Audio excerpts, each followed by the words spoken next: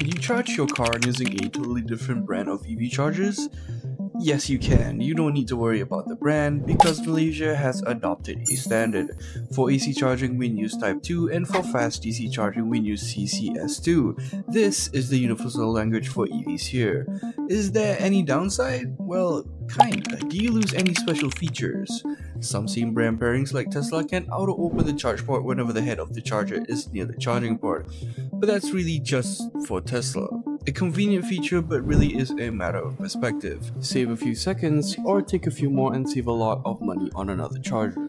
What about monitoring the charge? Most quality chargers like the ones that we install from Energielite, like our E1.1, comes with their own dedicated mobile app, meaning you can monitor and schedule everything at the tip of your fingers regardless of what car you drive.